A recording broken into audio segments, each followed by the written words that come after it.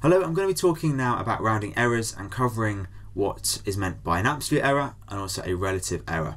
Now, these ideas occur in different areas of computer science and also other subjects too. So physics being the most obvious example, where you do an experiment, you have some error in your measurements and you try and calculate it empirically.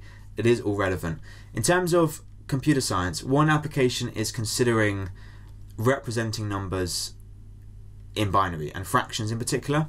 As we've talked about, some decimal fractions do not map exactly onto a binary scale, and so you end up having to do your best and represent a number similar or close to your intended number, and we have some error introduced in that case.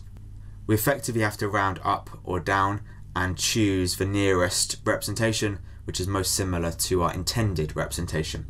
That's what a rounding error is. It's just when you have to round down or up and you lose some accuracy.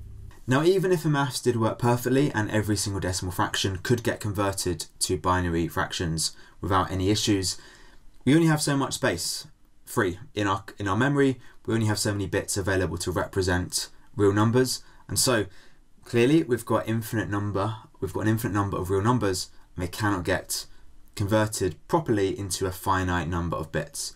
We have to do our best effort and sometimes have some errors. We may have to round up or round down, in other words. And the first concept related to this is that of an absolute error, which is just a number telling us basically how close we got to our actual value. So the expression for calculating absolute error is just subtracting our closest represented value from the actual number we're trying to represent. So how close did we get? The closer we do get, the smaller the absolute error will be. And the two vertical lines either side of our expression here are just representing the absolute value, which is what we take when we do this subtraction, because this could be a negative, this result. If our closest value was bigger than our actual number, we would get a negative, which we don't really want. So all we do, we chop off the negative sign and just take the positive value of the subtraction result here.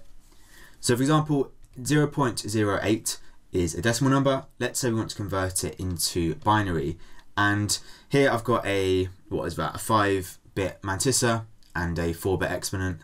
Unfortunately, using that, I can't represent 0.08 perfectly. I cannot get it. This is when that's a 0.78125 is the closest I can get just below it, and the bottom one here, 0.0859375, is the closest I can get just above it. So I cannot get 0.08 dead on. I've got to pick either one below or one above. And you can see the one below is closer, so I'm going to take this one. It will minimize my error in this representation. So I plug in the numbers, and we often write absolute error as E with a subscript. So I plug in my numbers, and here they're going to be positive, so there's no negative value, but either way, my result is 0.001875. That is my absolute error when I'm trying to represent 0.08 using this floating point representation. Now, to be honest, absolute errors are not very useful in and of themselves. We want to be able to make some comparisons, and we can't really make a comparison with just a number like this.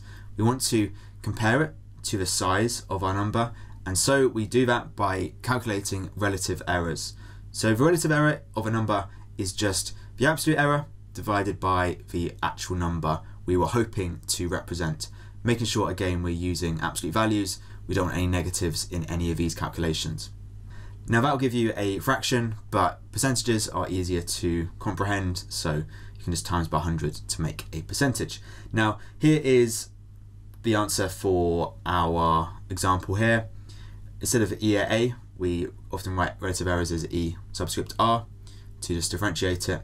So I'm dividing my absolute error by my original number, and we get here 0.0234375. Again, not very useful on its own. That's why percentages make things a lot more readable. So times it by 100 and limiting it to one decimal place, we get 2.3%. So that tells you really this error is relatively small compared to the size of our number. In some cases that might be unacceptable, that might be too much of an error to be okay with, but I would say that's generally okay. If it was say 20% or 50%, that's clearly much more of an issue. It means almost your whole number is an error, basically, so you can't represent it very well.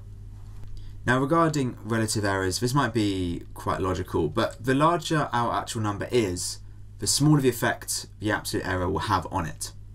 So the lower our relative error will be. So this maths here is trying to show this effect, maybe not incredibly clearly. We have our relative error being calculated from our absolute error divided by our number, which we're going to call n. And as n increases towards infinity, as it tends towards infinity, the relative error tends towards 0. So at infinity, 0 would be our relative error. What that's trying to say is, as you increase n, as you increase your number, the absolute error has a smaller and smaller effect. And the opposite is true. So the smaller your number is, the larger the effect the absolute error has. That's why it's crucial to calculate our relative error, because otherwise we've got no real sense of whether the error is an issue or not. Here again, similar notation. As n tends towards 1, so it tends towards a small number, it equals our absolute error. So that means it's more and more of a problem. So what we can take from this is when n is 1, our relative error is going to equal our absolute error. And of course, when n is 0, because we are dividing by 0 in that case, we'd have an undefined relative error. And the takeaway from this is, if we want to compare the effect of rounding errors on differently sized numbers, we really need to calculate the relative error, because otherwise an absolute error is not very useful. We can't make comparisons unless we look at it versus the size of our number trying to be represented.